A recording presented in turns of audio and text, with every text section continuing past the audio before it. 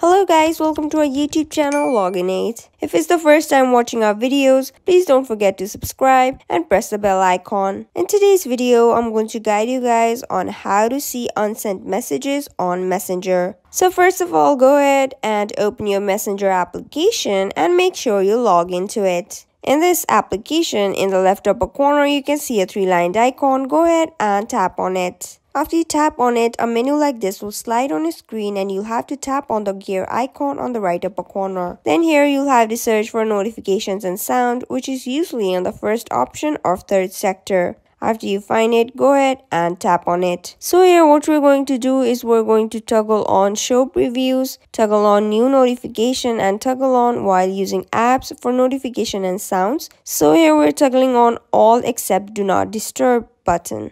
So now go back to our home screen. Now what we're going to do is we're going to see if notifications are turned on in our phone or not. So go ahead and tap on settings. After that, go ahead and tap on notifications. And here what we're going to do is we're going to search for Facebook Messenger. Scroll down and after you find it, go ahead and tap on it.